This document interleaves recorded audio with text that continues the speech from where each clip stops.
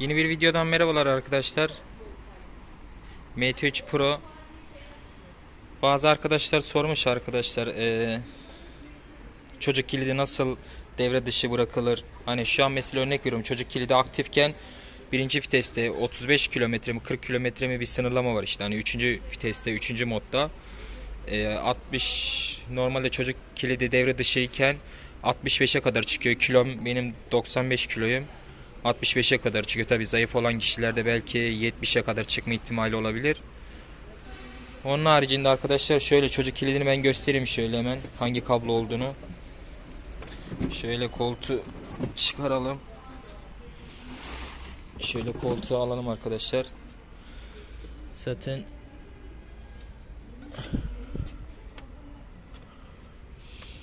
aküler kaç tane akü var zaten 6 tane akü var arkadaşlar. Şu soket boşta. Niye boşta o? Falan. Neyse arkadaşlar şöyle ilk defa açıyorum ben de şu an koltuğun altını. Aldığım bayideki arkadaş söylemişti beyaz bir kablo var diye, soket var diye. Şu şekil şuradan bakalım hangisi. Gördüğünüz gibi arkadaşlar şurada hemen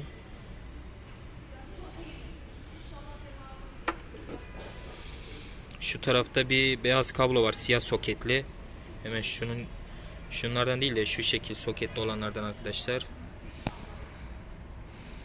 Şöyle bunu ben şimdi aktif edeceğim. Ben çocuk kilidini aktif etmek istiyorum çünkü hani zaten hız yapacak olsam benzinli motor alırdım. Elektrikli motorunu almamızın amacı sakince işimize gidip gelmek. Tabii ne amaçla aldığımıza bağlı. Ben iş için aldım. Zaten iş yeriyle evimin arası 12 kilometre.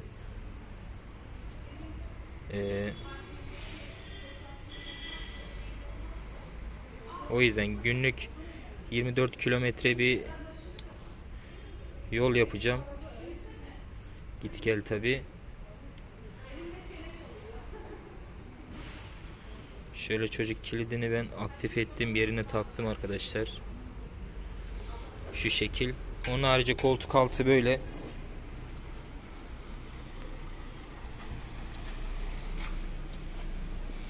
Şöyle şarj cihazımız zaten motorun yanında verilen şarj cihazı. Şu şekilde değerler. 10 amper 890 volt 10 amper bu şekil.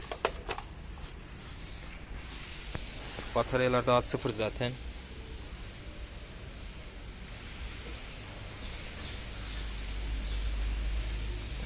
Bakalım kaç kilometre götürecek, bataryaların ömrü ne kadar sürecek, o konuda hiçbir bilgim yok.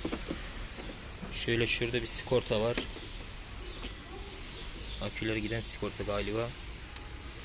Tam araştırmadım arkadaşlar motorun sağını solunu, o yüzden şu an ben de bilgisizim. Sadece bir çocuk kilidini biliyorum aşağı yukarı.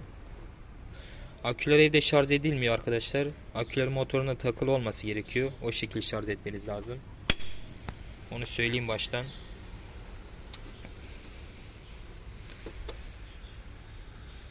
Onun harici burada bir tane soket boşta. Bu ne soketi acaba? Şöyle kahverengi bir soket boşta duruyor. Hatta burada bir kahverengi, mor, turuncu, gri şeklinde bir soket de boşta. Bunlar nereye gidiyor? Hiçbir bilgim yok. Zaten bunu karşılayacak şu soketler de yok. Onun harici demek ki boşta duruyor. Zaten arkadaşlar sıfır motosikletlerde kanalımı takip ederseniz, takip edenler bilir. Zaten şöyle söyleyeyim, ben Mondel Fury almıştım 110 enjeksiyonlu 2022 model. Onun da sel altını söktüğümde onda da bazı soketler boştaydı. Demek ki bir iş görmüyor soketler, o yüzden boş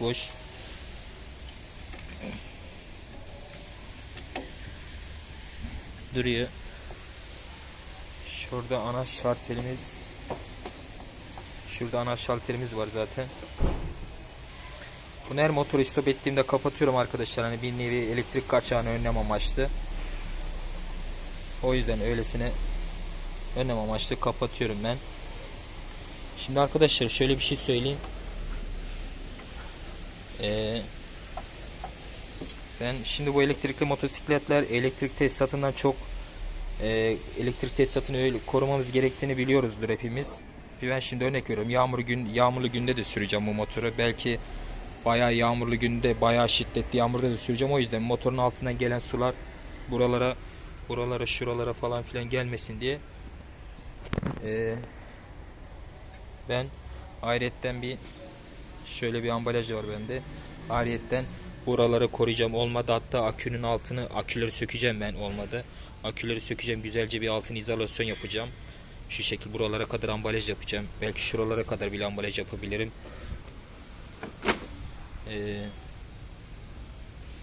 Oraları söküp, o yüzden bir koruma amaçlı arkadaşlar, ondan dolayı